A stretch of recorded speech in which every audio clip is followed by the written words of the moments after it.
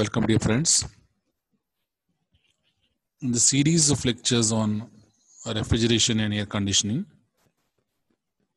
my plan is to expose you to the concepts of refrigeration and air conditioning courses, which would help you practically deal with the systems which you see in the industry. A sound understanding of theory would help you in practice. So with this belief, I plan to engage with you today on a very interesting theme, namely vapor compression refrigeration cycle. So let me write down this words for you, and please clearly understand what is this. Very interesting thermodynamic cycle and extremely relevant one is what I plan to discuss today. Vapor compression refrigeration cycle. And why is it important to study this? That is the objectives.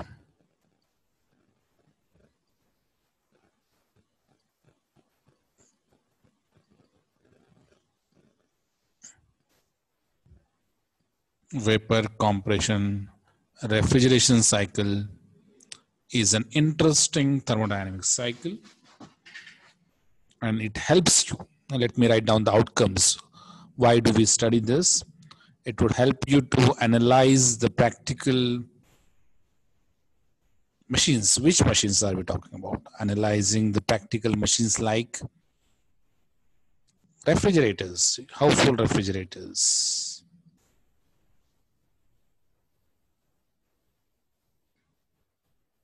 ACs, the air conditioners, the split ACs, the window ACs, and even the larger systems like central ACs, which should be in a position to analyze it. Okay.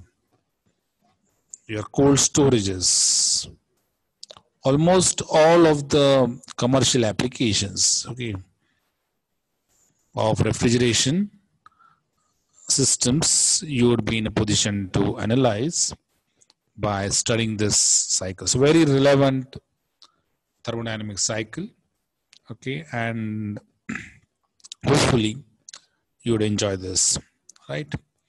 So my plan is, I told you the outcomes. The outcomes are that as a student, you would be in a better position now to appreciate these systems, the refrigerators, air conditioning systems, cold storages, etc. Not only appreciate them, but you would be in a position to analyze them, right? And some of you would also be in a position to design those, right? So the plan is to expose you to this thermodynamic cycle and compare this thermodynamic cycle with the other thermodynamic cycle, namely the reverse Carnot cycle. Okay, you need to compare this cycle with the reverse Carnot cycle if time permits, obviously.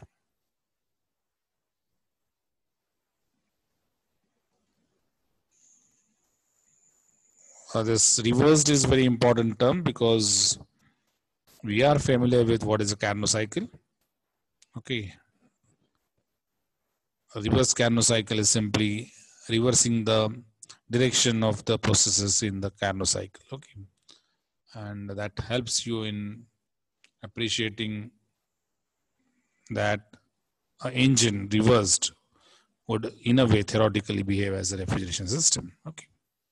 So let me first start with the basic configuration of a refrigeration system. Okay. You all know that a refrigeration system would involve an evaporator. Evaporator, you know, is a heat exchanger. And it is this place, okay, which is responsible for getting you the required cooling effect, or what is known as the refrigeration effect. Okay, so let me draw a neat block for this. This evaporator is a place where we are expecting refrigerating effect to happen. Okay, so this is the place which would remove the heat from the space to be cooled. Okay, let me use this for refrigerating effect and denote it by, let us say, Q suffix L.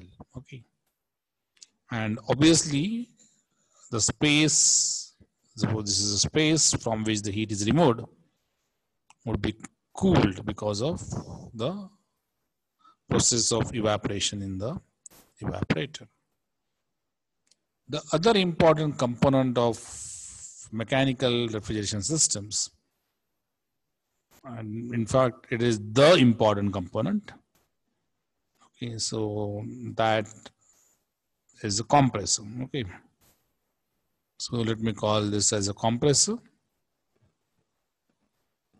Compressor is known as a vital component, the heart of this refrigeration systems, and you would understand that the reason is because it is creating the required pressure difference, okay, for the refrigerating effect to happen in a thermodynamic cycle. Okay. The other important heat exchanger is the condenser. So let us say that this is a condenser which I am drawing. This is a condenser, and the refrigerant after compression enters this condenser. Okay. So what I'm going to do is that I'm going to move from the practice to the theoretical cycle, okay, to the theory. So we'll first look at the practical systems, and then we would think about the theoretical cycle, which would help you analyze this practical system. So that is how I'm going to proceed. And then there is something called as an expansion device. Okay. So expansion devices could be some thermostatic valve, it could be capillary tube, etc., depending upon the application, right? So this broadly, I would say, is broadly as a representation of a refrigeration system. Okay. Mind well that when I'm saying refrigeration system, it also includes the AC system, because any air conditioning system involving cooling would have a refrigeration system, right? Generally speaking. So this is a thermodynamic cycle being executed, okay?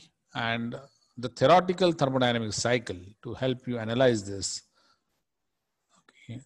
So when I'm saying a thermodynamic cycle, what I mean to say is that you know that a thermodynamic cycle is a set of processes. A thermodynamic cycle is a set of processes which gets you back to the initial state. So suppose this is your, say, 1. Let us say this is your 1. And this is, say, 2. So 1 to 2, you know, practically speaking, is a compression, right? A compression.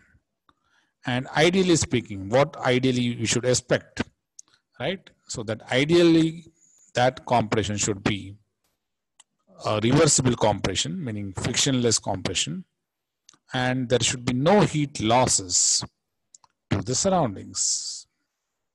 It means that the compressor would not get hot, right? And there would not be any heat transfer to the surroundings. So this is an ideal expectation, okay?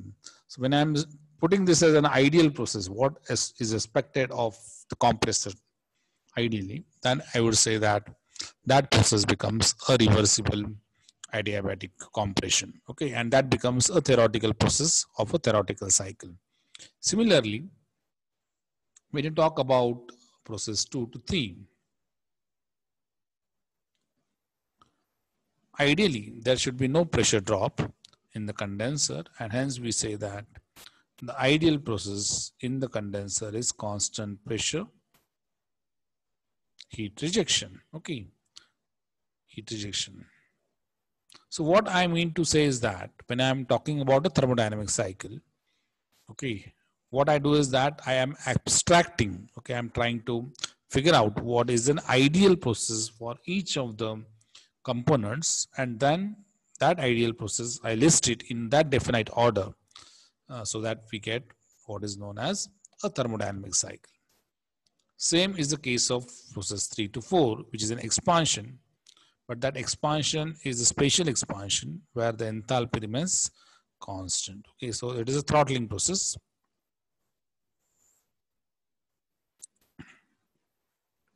And finally, after expansion, the refrigerant enters the evaporator, and in the evaporator again, you are expecting that the refrigerant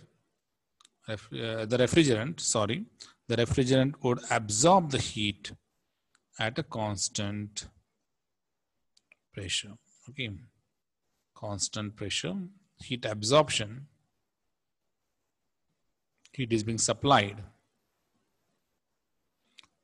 to the evaporator. Now, when heat is being supplied to the evaporator, it means that that heat has to be removed from the space to be cooled. So you see that in the condenser, the heat is rejected at higher temperature, and in the evaporator, we cool the space, and hence heat is absorbed by the refrigerant in the evaporator, right?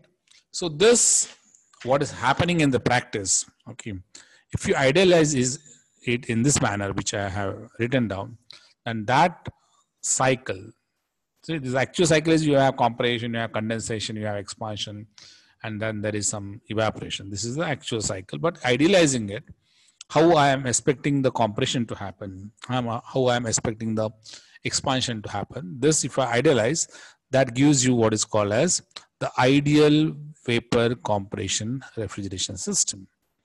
Ideal vapor compression refrigeration system, okay, or refrigeration cycle. Thermodynamic cycle is called as the ideal vapor compression refrigeration cycle. So this cycle which you are talking about is a very useful kind of thermodynamic cycle for understanding the practical systems. Okay, so let me help you analyze this. What exactly is it? Let me first represent this cycle on a what is known as a pressure enthalpy diagram. Okay, so allow me to draw a diagram which is pressure enthalpy diagram, and mind well that we are talking about two-phase fluids. Okay, so obviously I'll have to incorporate a vapor dome here to denote or to represent this cycle. Okay, so let us say this is your vapor dome. Okay, so let me go back to the previous slide. As you see over here, if you want to divide this cycle, okay, into two parts, so you have, if I'll just divide, I'll draw a line here, a dotted line, and you can clearly see that above this dotted line, sorry. So you see that this line, okay, if it is possible to choose another color, let me do it. Okay, so this line, let us say from this line, okay, let me draw a double line here just to distinguish the line from this. So this double line which I am drawing now, okay, for your understanding sake, you should not draw the double line when you are actually drawing this block diagram, but for your understanding, if I draw this double line would then be called as the high pressure line, okay, and the single line, this double line is high pressure line, and the single line is the low pressure line, okay. So the single line from the evaporator to the compressor is the low pressure line. This 4-to-1 is a low pressure process, right? And why is that pressure difference happening? So the condenser is at high pressure, evaporator is at low pressure. And the condenser is maintained at high pressure, evaporator is maintained at low pressure because of the compressor and the expansion devices. So this compressor and expansion devices, they perform a very important role to maintain the system under two pressures. Okay, to maintain the system under two pressures. Look at this. So one you'll have, one is the high pressure line. Okay, so this is a high pressure line. So this high pressure line would always represent the condenser pressure, and then you would have what is called as a low pressure line. So let us say this is a low pressure line. So this low pressure line would represent what is called as a evaporator pressure. Okay, and what the compressor does is it would compress the refrigerant. Okay, this is a low pressure.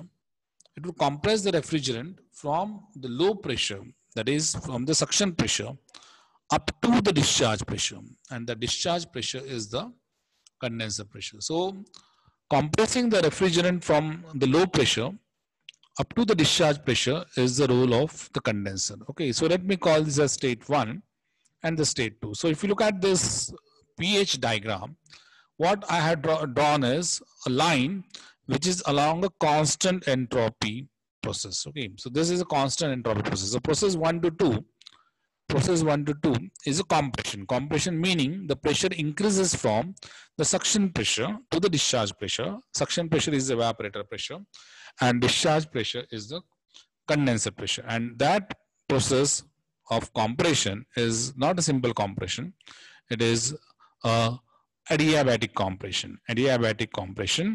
And not only it is adiabatic, but it is also frictionless, meaning that it is a reversible process. Okay, and you have studied in thermodynamics that if the process happens to be reversible and adiabatic simultaneously, this has to be a constant entropy process or isentropic process. So the speciality of this process 1 to 2 is that it is an isentropic compression process. Okay, so isentropic compression is 1 to 2, which you see happening in this vapor compression refrigeration cycle, and which I represented on a pressure enthalpy diagram. Okay, now what happens to the refrigerant next? So the refrigerant which is at the exit of the compressor would enter the heat exchanger, right, via the discharge line. So look at the diagram here carefully.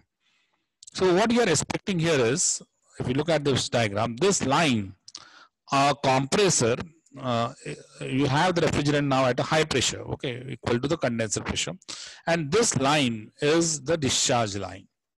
This is the discharge line. Okay, let me draw the discharge line. This is the discharge line, and this line which is to the suction to the compressor. So suction and discharge, these terms we use with reference to the compressor. Okay, so this suction line. So what you see is that the refrigerant would first enter the suction discharge line, and there is no, ideally we expect that there is no pressure drop. There is no pressure drop in the discharge line, and also in the condenser, So this process, entire process from 2, so this is also 2. So 2 to 3, okay, 2 to 3 is a constant pressure process, okay, constant pressure process. But this constant pressure process would first involve what is called as a sensible cooling, followed by condensation. Okay, there is a cooling first. Okay, there is sensible cooling at constant pressure, followed by condensation, that is phase transformation. Okay, so the ideal process here you will have, suppose I call this as 2 dash. So 2 to 2 dash is a sensible cooling, and 2 dash to 3 is condensation, but 2 to 3 in total is a constant pressure process. And what is happening during that constant pressure process? In this constant pressure process, the heat is being rejected. Okay, heat is being rejected to the surroundings. So let me write down process 2 to 3. So process 2 to 3 is a constant pressure heat rejection. Okay, what next? Once it comes out of the condenser, right, it now goes to the expansion device, right? And as I said, the expansion device is a throttling device. Okay, so if I call this as process 3 to 4, you are having expansion, and it is not any expansion, it is a throttling expansion, meaning that the enthalpy remains constant. So it's an isenthalpic, ideally speaking, okay. Ideally speaking, it is an isenthalpic expansion. Please note that this expansion process is an irreversible process.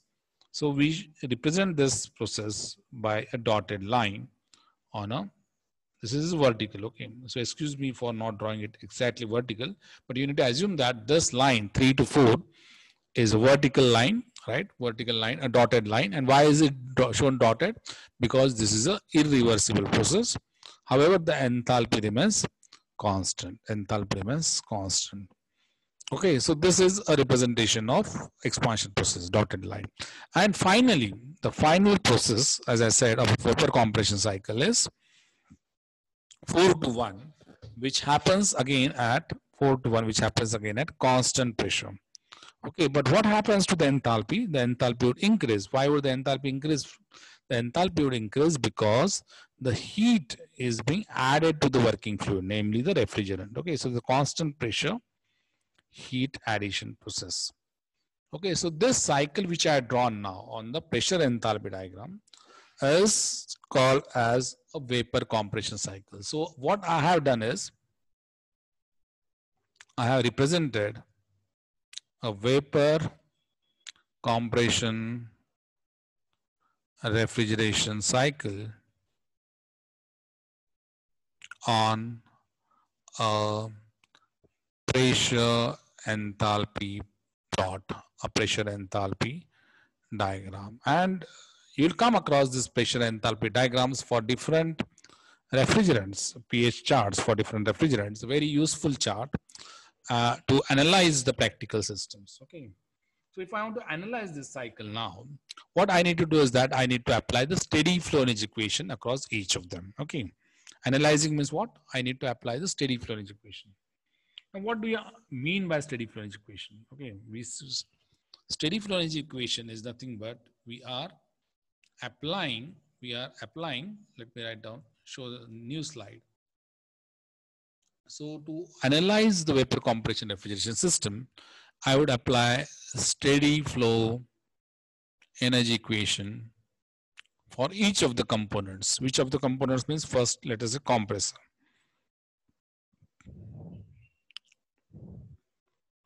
So compressor, as I said, that we are assuming it to be an open system, and it is an open system, but it is a special open system, meaning that it behaves as a steady flow system.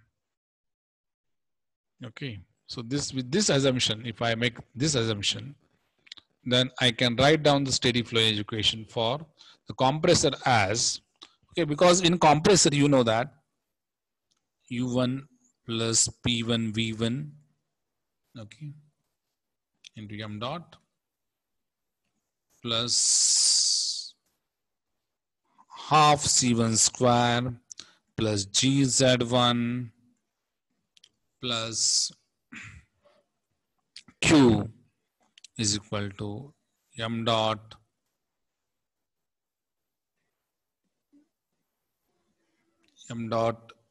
U2 plus P2 V2 plus half C2 square plus GZ2 plus W. Okay. Now W dot. Now you can neglect these terms in compressor things, and you can also neglect this heat transfer because we are in your ideal compressor, we assume that it is an adiabatic process. So adiabatic, practically speaking, we need to see that it is properly insulated. So this is adiabatic, so Q is equal to, this also cancels out, this also cancels out, okay. So you are left with a very interesting expression, M dot into H1, U1 plus P1 V1, H1 is equal to M dot into H2 plus W naught, or in other words, W dot of the compressor is M dot into H1 minus H2, okay. Or because this is negative, actually, this is the negative work,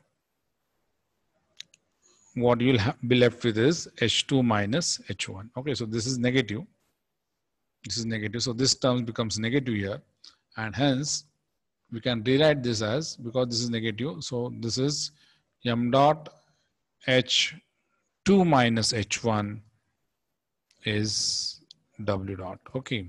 So this gives us a very handy expression. So what it means is that if you apply the steady flow energy equation to a compressor, okay, we get this expression It means if you can figure out the enthalpies at inlet and outlet of the compressor, you can figure out how much power, how much electricity this compressor is going to consume. Okay, so this is what is the strength of the analysis. Okay, similarly,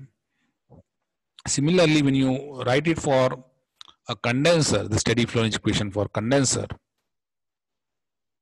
okay, you can figure out how much is the heat rejected by the condenser, which would be again m dot into H2 minus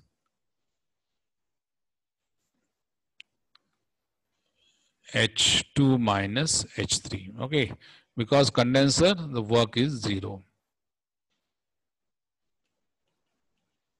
The next important component is expansion wall, expansion device, where it is process 3 to 4. And because it is an isenthalpic expansion, what you'll get is H3 is equal to H4. Okay. And finally, the evaporator, which is going to be a very important component for calculating the refrigerating effect. The refrigerating effect, RE, or the terminology which I'm using is QL, will be equal to m dot into H1 minus H4. Okay. This you can convince yourselves. How you get this expression, you can convince yourselves by writing the steady flow equation for all the 4 components, right? Namely the compressor, condenser, expansion devices, and evaporator, and reducing this to the expressions which I have written on this board. Okay. So finally, if you want to work out the performance of this, performance is the coefficient of performance, which is nothing but the refrigerating effect upon the compressor work. So it would be QL upon W, and this would be m dot into H1 minus H4, and Q is m dot into H2 minus H1. Okay, so this turns out to be a very simple expression in terms of enthalpy. Okay, so this is the theoretical COP expression for vapor compression refrigeration cycle. I hope that this point is clear to you. Okay. Quick recap of what we have done. What we have done in this lecture is, first thing is we talked about a practical application of refrigeration and air conditioning. If you see this first slide. And I said that vapor compression refrigeration cycle is a very useful analysis tool, a thermodynamic cycle for analyzing these practical applications, namely refrigerators, air conditioning systems, and so on. Okay. I talked about a thermodynamic cycle, which is vapor compression refrigeration cycle. Okay. And that cycle, for understanding that cycle, I had drawn a block diagram of refrigeration system having the 4 components: evaporator, compressor, condenser, and expansion device. Okay. I talked about the ideal processes which are possible in each of them.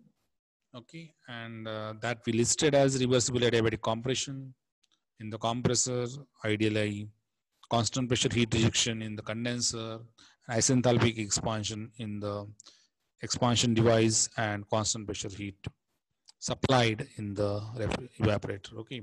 After writing all these 4 processes, I said that that is called as, in this order, if you write, it is called as vapor compression cycle, which I then represented it on a pressure enthalpy diagram. Okay.